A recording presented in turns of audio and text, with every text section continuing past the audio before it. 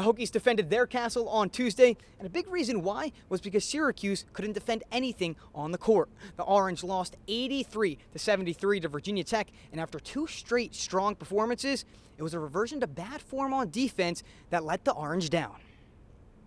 Yeah, we didn't. Well, it wasn't the high-low. They were making a direct pass from the perimeter, which has never happened to us. We were forwards, we're not covering. They just weren't in position, and our center wasn't in good position. I think they forgot that we won 2 games in a row because our defense was good. Our defense was horrendous tonight.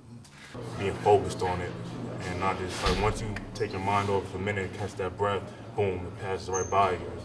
It hurts, man. You have to just be consistent. That's it. Syracuse returns home to the Carrier Dome on Saturday as they look to bounce back in a game against Boston College, a team they lost to just a couple weeks ago. Reporting live from Castle Coliseum, Reil, Citrus TV.